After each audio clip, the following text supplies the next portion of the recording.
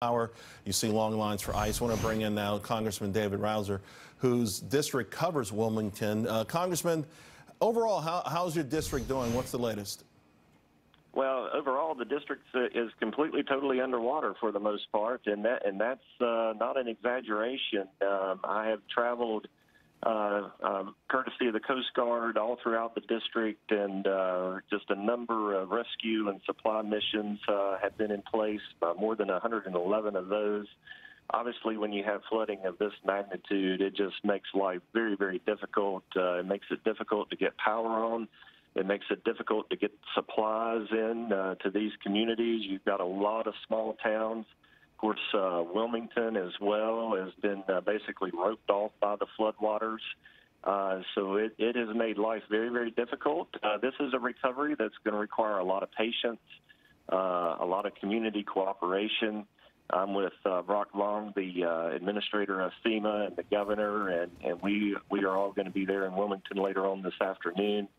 And I know the president obviously is heavily engaged and going to be making a trip to North Carolina as well here soon.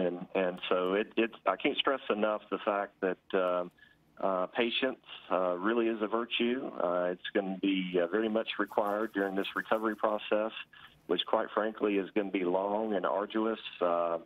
It's going to take a tremendous amount of effort and time to get power restored in all of these places. When you have a flood of this magnitude, it just makes life that much more difficult, and we're seeing the remnants of that now.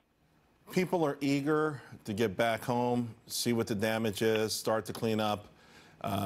Do you have an idea when perhaps it will be sort of an all clear to allow that to start happening?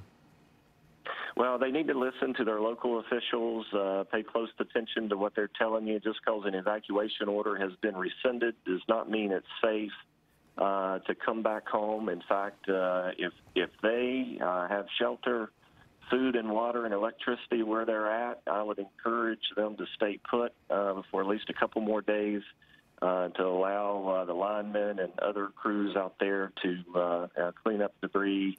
I know we've got a tremendous amount of damage along I-40. I-40 may be out for some time. In fact, parts of I-40 look like the Cape Fear River. I don't think I've ever seen flooding of this magnitude over such a wide area. I've got 9 counties in my congressional district. 8 of them are major disaster areas, and all 8 have significant flooding.